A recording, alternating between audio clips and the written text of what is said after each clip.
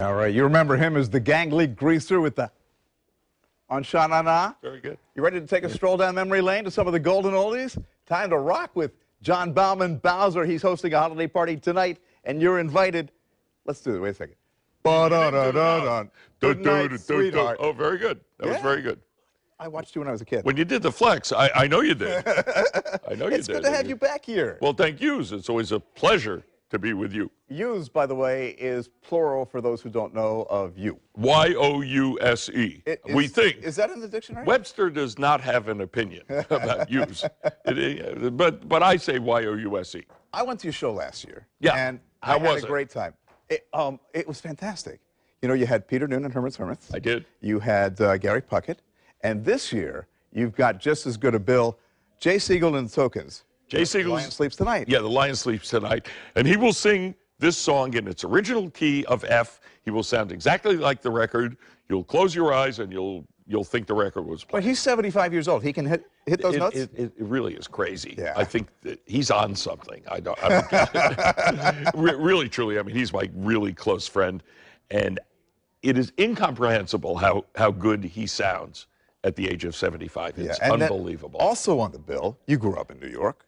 I did. Brooklyn, right? I did. Yeah. Freddie Boom Boom Cannon, who sang about Palisades Park. And yes, and that's wonderful and relevant, but Tallahassee Lassie, where are we now? There you go. What could be more appropriate than Tallahassee Lassie, his first hit record? That's awesome. That he wrote with his mother.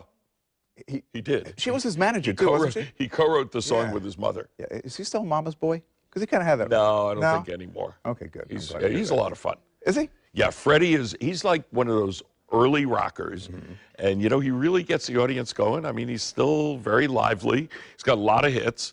And this will be a great show. Can I get serious with you for a second? You went to Juilliard. No, we're friends. Why would we be serious? That's true. You went to Juilliard. We're trying to enjoy life. Yes, thank you. Music today, is it going to have the staying power of the music of the 50s and 60s?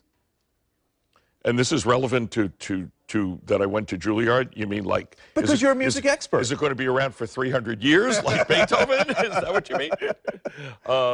I don't... Yeah, some of it will. Some of it. I'd say some of it will. All right, let me ask you about... Like good hit records last forever. Good music's good music. Yeah, good music is good music. Okay, and then let me also ask you about politics. What you may not know is his cousin is head of the Democratic Party in Los Angeles. You're costing me half my audience. But no, wait. Politics aside, you have become very proactive in advancing senior rights. I have. I do work on senior issues a lot, Social and Security. And there are old Republicans and Democrats. I work on, and this cuts across all party lines. Yeah. And Social Security and Medicare, you know, are constantly endangered, mostly for no good reason. And government mismanagement? We need to work through that. Yeah. Well, no, there are technical reasons why these programs need to be tweaked, you know, over time. Right. But the solutions are not that difficult. And the real truth is that every bit of polling shows that everybody of every political persuasion loves these programs. So they are really deeply nonpartisan. You know, everybody loves their Medicare, and you know, sometimes you get weird things like keep the government's hands off my Medicare, which doesn't make sense because it really is a government program. But everyone loves their Social Security and Medicare, and the tweaks are not that difficult. Right. That's the serious side of John People need to fight for them. They do. Now, and I'm a fighter for them. Yeah, for so I do that. For yous. For yous. I'm fighting for yous. So that's the serious side of John Bauman. Bring Bowzer back. Stingrays tonight. You're going to do some of the old Sha Na Na favorites? Yes, we're going to do Papa Moo Mau Mau, Blue Moon, which I have to do in every show. The Marcells. Yes, you know, but I'm associated with it from Sha Na Na. But we're going to do also, because it's a holiday show, we're going to do the Drifters' White Christmas, which was sung by Bill Pinkney, the greatest bass singer of all time, in my opinion, from the original Drifters. And one of the guys in my group does the Clyde McPhatter part and sounds exactly like him. That's fantastic. Yeah, so it's a lot of doo-wop, but also the guys in my group who have been with me for a long time now, all three of their fathers are pastors, and they all grew up in church, yeah. And I don't know if you remember from last Yeah, year, yeah, but I remember you telling the story. they do 2 gospel. I was going to say, you did a gospel number that was just a Yeah, crowd they're going pleaser. to do Mary Did You Know again, which just brings the house down. There are tickets, right? And there's another one that's fantastic, too. That's a new one that they're doing this year. And those just blow the roof off the place. You got to go. It's an old theater, but the roof is still pretty good. But well, they replaced the roof a couple of years back. Holiday party is tonight. Tonight. It is tonight, gang.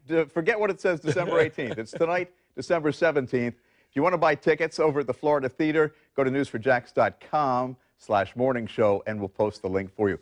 Go see Bowzer. 7:30 p.m. Be there or be square. All of yous. Are we done for this morning? We are done for this morning. Then we got to say this. Good night, sweetheart. Good morning and grease for peace. Back to the Goyles.